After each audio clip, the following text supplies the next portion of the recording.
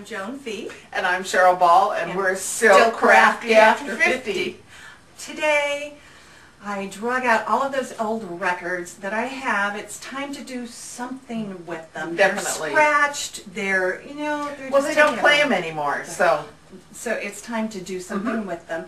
And I've seen how they have made bowls and things out of them. God, that is just fabulous. Look at that. But That is wonderful. I wanted to do something just a little different with them, and I thought, okay, good premise, but what we're going to be making today is a fountain Oh, of our excellent. old records. They are plastic. Yes, and I'm amazed at how quick this project goes. 200 degrees for maybe 3 to 5 minutes in the oven, and just keep an eye on it, and it just automatically kind of flutes the edge. So, you're going to show me how it works? Absolutely. You Okay. ready? Okay. So, we're going to take a pie plate, and this is glass, make sure it's glass, and we're going to put it in the oven. Again, 200 degrees, and we're just going to center the record on there. And now we get to wait for a couple of minutes. Do check it though, because it depends on your oven temperatures how long this is going to take. Okay, so you want to check your records pretty frequently, but I'm putting on some cute garden gloves. Love these green ones. And just make sure that your gloves don't have any of the little plastic, little knobby things on them. Oh, they'll melt. Yes. Uh-huh.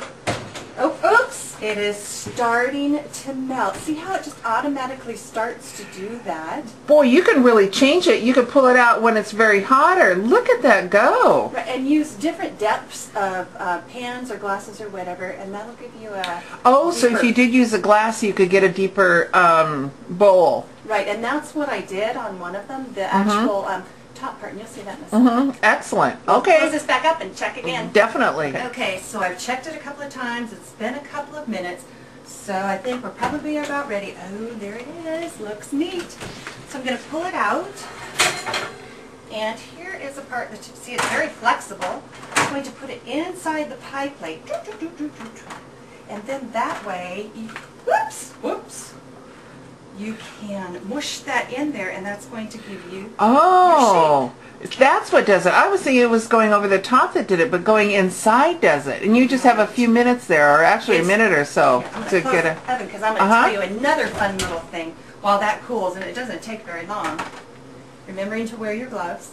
So, the same size record, I put it over the glass, and you can see it made it deeper, and then that's going to be another part of our little fountain. That's fabulous. That's wonderful. I had so much fun with this project. Okay, Good. so now we're going to take it to the next step. Excellent. We'll meet you there. All right, have our record that's already been melted.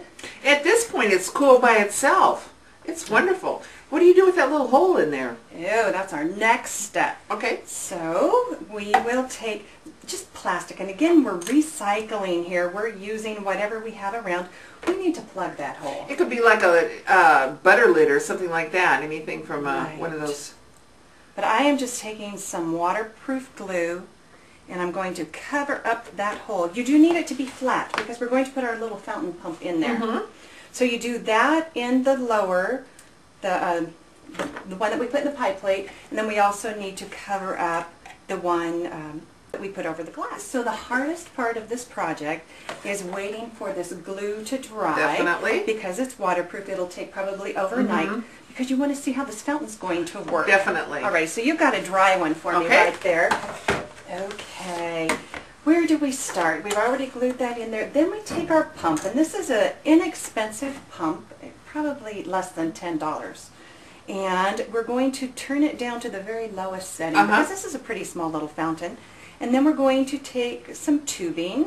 And this all comes in the kit, and there's... No, you need to buy this tubing. Oh, So, and we're going to place our other one in there.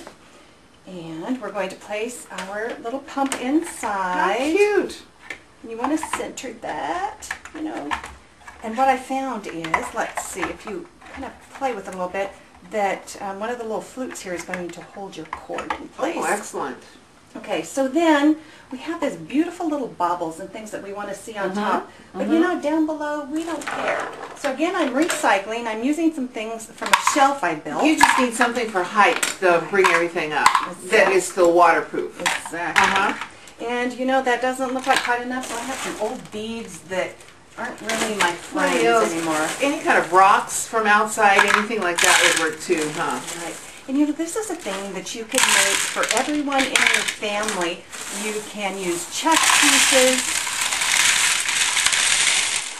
any kind of game pieces. Just make sure they're waterproof. Excellent. And remember those fun little half marbly things that we used to have back in the 70s? Yes. This is where I'm going to put them in our fountain. And that adds so much sparkle when that water gets on it. And then if you have some extra special little beads or want some other colors, you bring those in. Okay. Now, do you put them in the bottom one too, or you just put them in the top? You can put them wherever you Wherever want. you Okay. want. This is your fountain. And you it's can all put about- in as many as you want. Right. Okay. This is it. how exciting. We're going to add some water. Oh boy. Here goes. Plug it in here. Oh, how And great. Look there's at our that. water.